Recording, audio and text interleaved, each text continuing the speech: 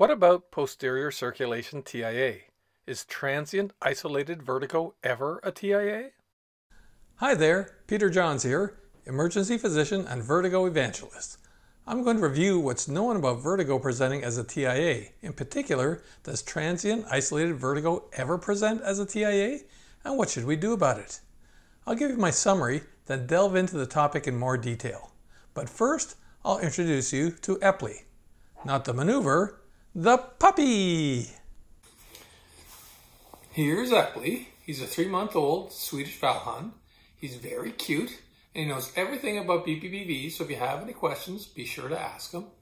With that, we'll move on to TIA in vertigo. There'll be more of Epley later, but you probably should know that there's no generally agreed upon approach to posterior circulation TIA, but there are some guiding principles.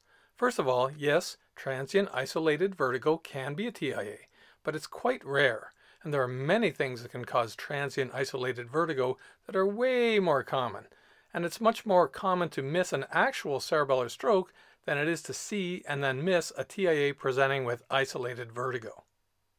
And labeling a patient with transient isolated vertigo as a TIA when they actually have a more benign condition has significant impact on the patient. Unwarranted workup and consultation, treatment with antiplatelet agents, potential impact on employment and insurance. Think of the impact it would have on you if you were diagnosed with a mini stroke when all you had was BPPV and all you needed was an Epley maneuver to cure you of your episodes of transient isolated vertigo. So here's my suggested stepwise approach. If the patient has other neurologic signs or symptoms, then that is non-isolated vertigo and they need workup for TIA. If they happen to still be having ongoing continuous vertigo and nystagmus, then they're the right patient to do the HINTS Plus exam on to determine if they're having vestibular neuritis, more likely, or a tricky little cerebellar stroke masquerading as vestibular neuritis, less likely. If they have no other neurologic symptoms and the vertigo has resolved in minutes to less than 24 hours, that is truly transient isolated vertigo, then look for TIA mimics, mainly BPPV and vestibular migraine. If no TIA mimic fits and they are at high risk for stroke, then treat them like they're having a TIA. If they don't have another clear diagnosis but are not at high risk for stroke, you should provide care consistent with their local standards of care, which could be doing an MRI or doing nothing. This is where there is no generally agreed upon approach to vertigo presenting as TIA. Okay, now that you know the answer, here's the background and a review of most of the literature about TIA and vertigo. A couple of years ago, I asked David Newman-Toker, neurootologist at Johns Hopkins and one of the authors of the original HINTS study, how do you rule out a TIA in a patient with transient isolated vertigo? His answer in part was, nobody knows what to do with them. What he meant by this is that there's no generally agreed upon approach to posterior circulation TIA, and your approach may depend on where you practice, because of variation in medical legal concerns, that is more concerns in the US, less elsewhere perhaps like in Canada, as well as the availability of local resources for diagnostic imaging and specialist referral. So I wouldn't exactly be surprised if you showed up with an episode of transient isolated vertigo at Johns Hopkins that you might get more of a workup than if you show up at the hospital at Smooth Rock Falls. Let's define what I mean by TIA presenting as transient isolated vertigo. That's where a patient has one or more episodes of dizziness vertigo with no other neurologic symptoms, and it resolves completely in a few minutes in less than 24 hours, and then later, often in a couple of days, suffers a posterior circulation stroke.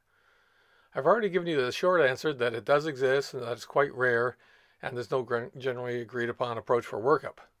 One aggressive approach for workup is suggested by Sabra Tarani, who along with other esteemed co-authors, David Newman-Toker, Kata, Kerber, Z, Gold, suggested that unless the patient with transient vertigo clearly has BPPV, every patient should be getting an MRI/MRA. This, even though they write in the body of the paper that routine MRIs are untenable and unrealistic. Another extreme approach would be not investigate any patient with isolated transient dizziness vertigo. That seems a little cavalier. Is there a reasonable middle ground approach? Now we'll go through my suggested stepwise approach in more detail. First of all, with any patient with vertigo dizziness, you need to ask about the usual posterior circulation ischemia symptoms such as face or limb weakness, paresthesias, dysarthria, diplopia, unable to walk unaided, new significant sustained headache or neck pain, because if they have any of those, that is now non-isolated vertigo, and these patients need further workup for stroke or TIA. If you Google CMAJ, vertigo, and my last name Johns, you'll find the open access article. It's also in Tintinelli's emergency medicine textbook in the 9th edition. You can see the words "or were" present in my algorithm, put there to capture the transient, non-isolated vertigo patients I just described who are potentially having a TIA. Next, if it's not transient vertigo, but instead they have persistent dizziness vertigo symptoms and nystagmus, either spontaneous or gaze-evoked at the time you see them, then this is acute vestibular syndrome, and you can apply HINTS or HINTS Plus to see if it's likely vestibular neuritis more commonly versus cerebellar stroke less common. This slide shows up on the right-hand side of the algorithm. But if it's truly transient isolated vertigo, then we should next look to see if the patient has one of the common causes of transient isolated vertigo, which can be confused for posterior circulation TIAs. That is a TIA mimic, and they are most commonly migraine, BPPV, syncope, and orthostatic hypotension. It should be fairly easy to differentiate syncope and orthostatic hypotension from a posterior circulation TIA by a good history and physical, so I won't talk about that any further. BPPV is transient isolated vertigo, but the difference is that it's initiated by head movements such as getting in or out of bed or rolling over in bed. If you don't ask the patient about this, you might misdiagnose BPPV, which is very common, as a TIA, which is rare. Also, the patient may unintentionally mislead you by saying that their dizzy episode was 10 minutes, when in fact they were only intensely vertiginous for 30 seconds when they got out of bed, but they felt nauseated and sweaty for another 10 minutes or so afterwards. Here's an example of a patient who was diagnosed with a TIA when they were actually having a TIA mimic. She had already been in CT, getting a CT angiogram, and had a referral for a TIA minor stroke clinic referral filled out, as well as a prescription for ASA, and her driver's license was going to be revoked. When I came on at the change of shift, I was asked to simply follow up on the imaging report and then send her home if it was normal with referral to the TIA clinic. After the normal CTA was reported, I went to talk to her, and it was clear that her brief episodes of vertigo were brought on by position change. So I did a Dix-Hallpike test, and this is what I saw. A typical positive Dix-Hallpike test. After one Epley maneuver, the repeat Dix-Hallpike test was normal, with no nystagmus or vertigo. So she was discharged without ASA or the TIA clinic referral, and she kept her driver's license. So ask carefully if position change brings on the attacks and how long the intense dizziness lasts for. And if their vertigo is resolved and they have no spontaneous nystagmus, do a Dix-Hallpike test and a supine roll test to look for BPPV, both posterior canal and horizontal canal. What about migraine? Can it cause transient isolated vertigo? Well, yeah, in fact, it's the most common cause of episodic non-triggered vertigo, but it's often not diagnosed by frontline providers. And almost half the episodes of dizziness vertigo in vestibular migraine can be transient isolated vertigo with no headache or other migraine symptoms. Watch my video to learn more about how to diagnose vestibular migraine, this very common posterior circulation TIA mimic. So if you've ruled out these TIA mimics, what to do next? Look at their risk factors for stroke. Very high-risk patients for stroke will likely require imaging and antiplatelet therapy. But what to do with the non-high-risk patients? Again, that's where there's no consensus, and the answer will be different in different medical communities. At my teaching hospital, emergency physicians can't get an MRI/MRA for a patient with transient isolated vertigo. In other areas, it may be routine. So another quick recap on the approach to transient vertigo. If neurologic signs are present, work them up for TIA. If ongoing vertigo and nystagmus, apply HINTS Plus exam. Look for TIA mimics. If not found, look at the risk factors for stroke. High-risk patients get treated like a TIA, and non-high-risk patients get treated as per your local standard of care. But what evidence is there about how common posterior circulation TIAs occur and how it presents? And why do some people suggest that posterior circulation TIAs commonly have transient isolated vertigo, and others suggest, including myself, that it's fairly rare? Strap on your medical literature safety belts. We're going deep. Let's start by talking about the differences between anterior and posterior TIA. In typical anterior circulation TIA, the patient has a clumsy or weak arm and or leg, or facial droop on one side, perhaps some paresthesias on one side of the body, and maybe some difficulty finding words, which then resolves. It's not an experience that most people will ever have, and the people that do often recognize it as something significant and seek medical attention. Frontline providers also often recognize these symptoms as a possible TIA because there aren't a lot of other things that will cause you to have these kind of symptoms.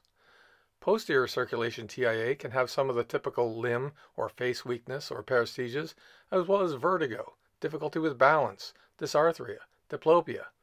Transient isolated vertigo is a fairly common phenomenon, and many people have experienced it in their lives. Not everyone comes to the emergency department with it, but enough to make transient isolated vertigo a very common presentation to the ED. It's most often caused by BPPV or vestibular migraine or orthostatic hypotension, but rarely it can be a posterior circulation TIA.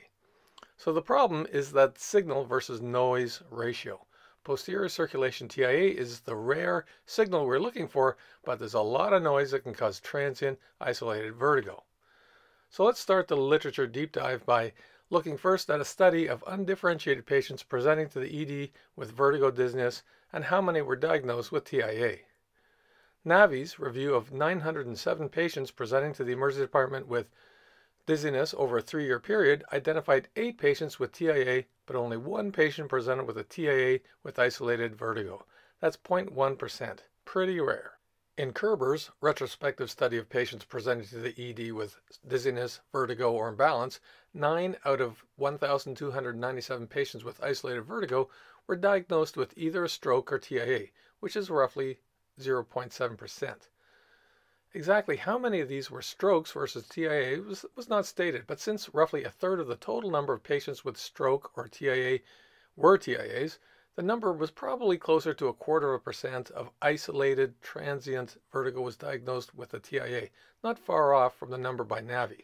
Now let's look at 2 studies where patients suspected of having a TIA were referred to a TIA clinic.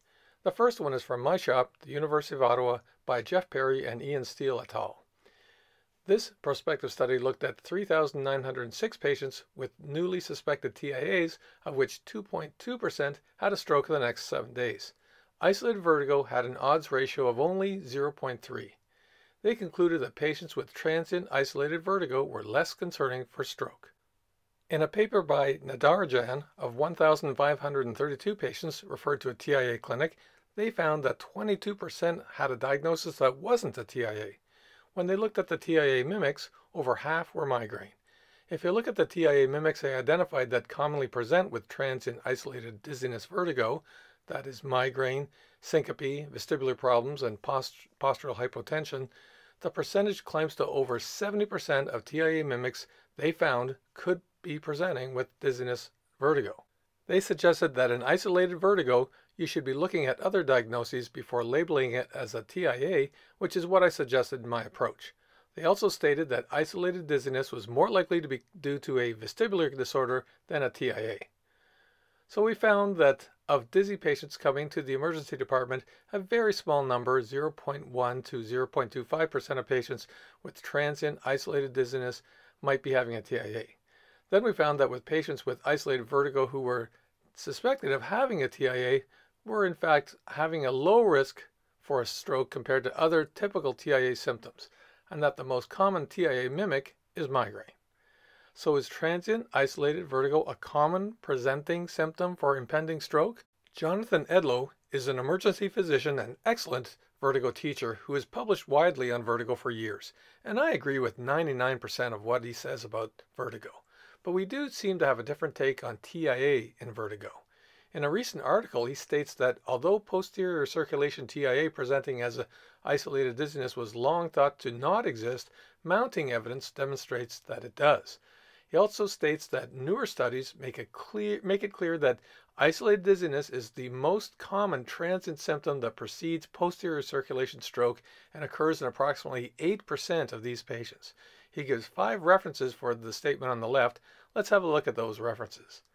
2 of the references can be dismissed fairly quickly. Gully looked at 359 patients with posterior circulation TIA or stroke and he looked at the risk of stroke recurrence in relation to stenoses found on diagnostic imaging. There is absolutely no description of the symptoms reported by the patients in this study, so it provides nothing to support the contention that there is mounting evidence that isolated dizziness can present as a TIA. Another non-relevant reference was PLAS, as this study looked at 1,265 patients with minor stroke or TA, and every single one of these patients had focal neurologic deficits. So again, it tells you nothing about transient isolated dizziness as a presentation of TIA because none of them had transient isolated dizziness. Now we'll look at PAUL, a study that does tell us something about TIA presenting as isolated vertigo. This study has been used as evidence that isolated vertigo is a concerning sign for a TIA before a posterior circulation stroke. In fact, this is where Epley got his 8% of patients have isolated vertigo before their strokes from. And also where Saber-Tarani got his inspiration for stating that over 50% of posterior circulation TIAs present with isolated vertigo. Are those statements really true? As is often the case, the devil is in the details. Paul's study was published in Lancet Neurology in 2013. The population was in the UK, where they have universal access to healthcare. In this study, they also had an open access TIA service available 7 days a week. They identified all strokes, both anterior and posterior, and obtained a history of symptoms and events up to 90 days preceding the stroke via a questionnaire the patient answered after they presented with their stroke. They had 1,141 stroke patients, of which 275 were posterior circulation strokes. They identified 45 patients that had reported what they termed a TNA, transient neurological attack, preceding their stroke, which could have been isolated vertigo, or vertigo with other symptoms, or isolated double vision, or other visual symptoms. In fact, 23 out of the 45 patients who reported having a TNA, that's 51%, said it was isolated vertigo. And that means 23 out of the 275 patients, 8.3%, reported having isolated vertigo before their stroke. So this is where Saber-Tarani and Epley get their numbers from.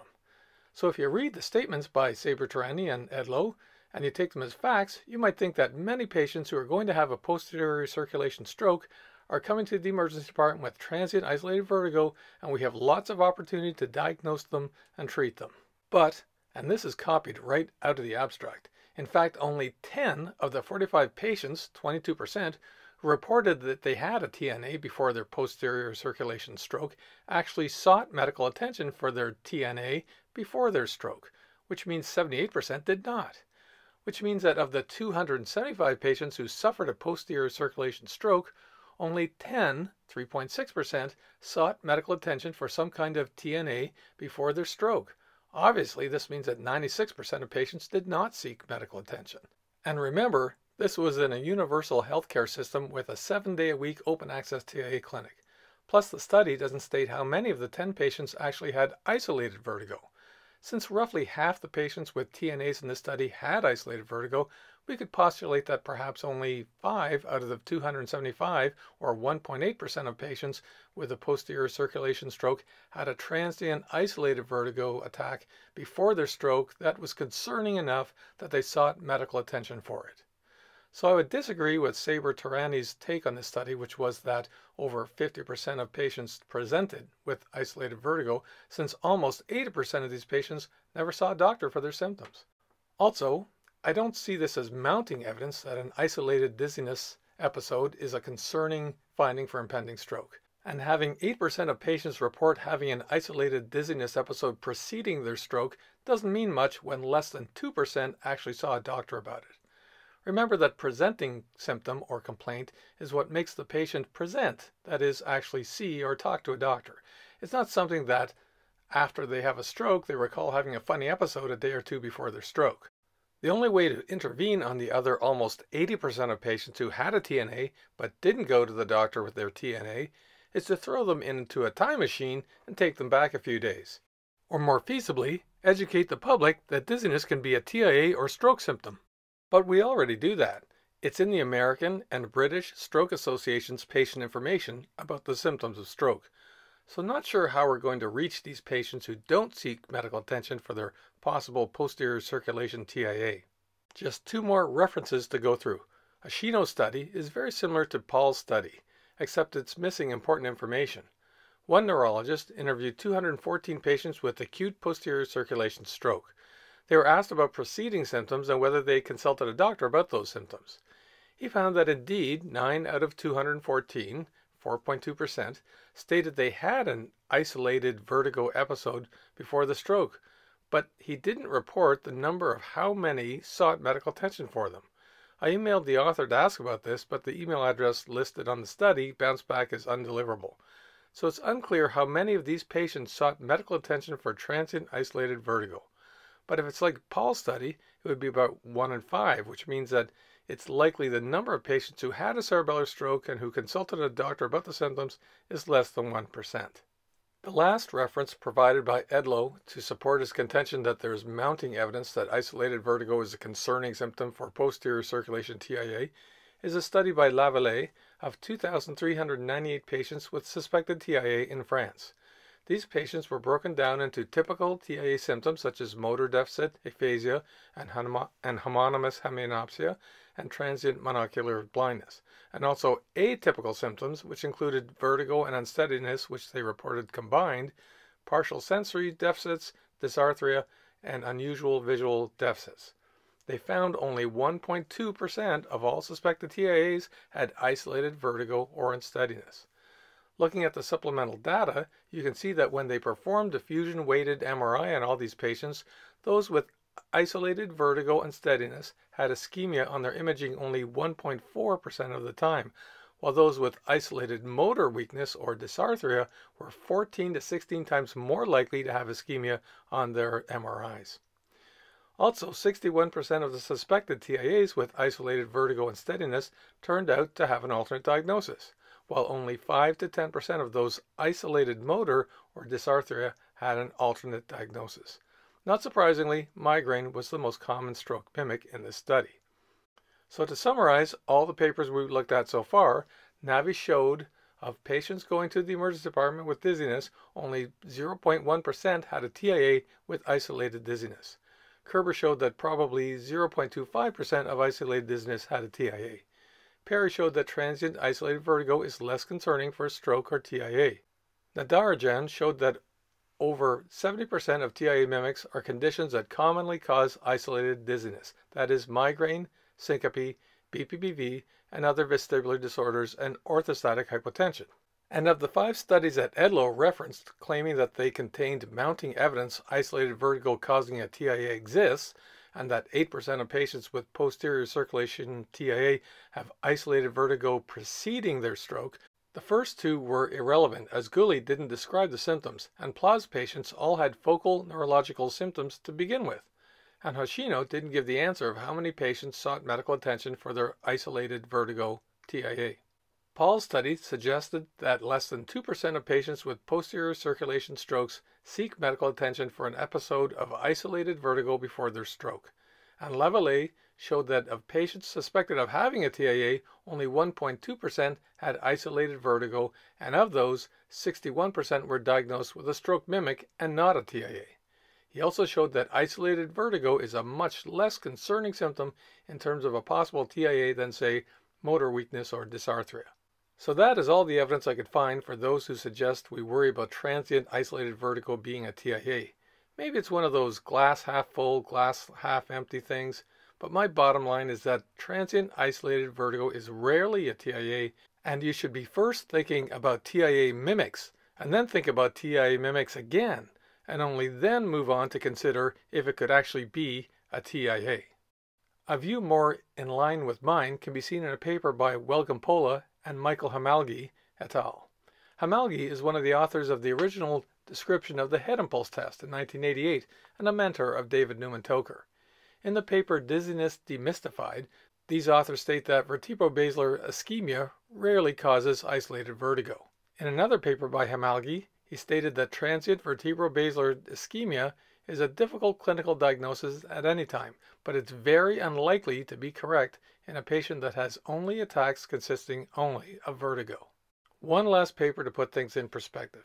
This paper by Arch, and there's been others with similar results, showed that posterior circulation stroke was misdiagnosed 37% of the time, and posterior circulation stroke is seen much more commonly than posterior circulation TIA, Remember that in Paul's study, 96% of the patients who had a posterior circulation stroke did not seek medical attention before their stroke. And if it's only 1.8% of patients who have isolated vertigo before their stroke, where should we be concentrating our educational and diagnostic imaging resources? I would argue that we need to be able to recognize the dizzy stroke who is sitting or lying in front of us and not worry so much about the rare patient who is having an isolated episode of vertigo that ends up being a TIA. But again, I'm not writing off transient isolated vertigo. My suggestion again is to use this stepwise approach to minimize missing this rare phenomena. By ensuring that you are limiting diagnostic imaging to patients who have other neurologic signs or those with constant vertigo and nystagmus who test HINTS plus central or who have transient isolated vertigo with high risk factors for stroke, and also by ruling out common TIA mimics, this will be far more rewarding than imaging every low-risk patient with transient isolated vertigo. Don't forget about the significant impact that making an erroneous diagnosis of TIA can have on a patient. So once again, evaluating the dizzy patient is about doing the right bedside test or right diagnostic test on the right patient. And as I said in a recent tweet, thinking that the MRI is the answer to diagnosing all vertigo patients is like thinking the answer to world hunger is Uber Eats. That's it for TIA and vertigo. If you want to learn more about TIA mimics such as BPPV and vestibular migraine, click on the videos on your screen. Thanks for watching, and Epley thanks you for watching too.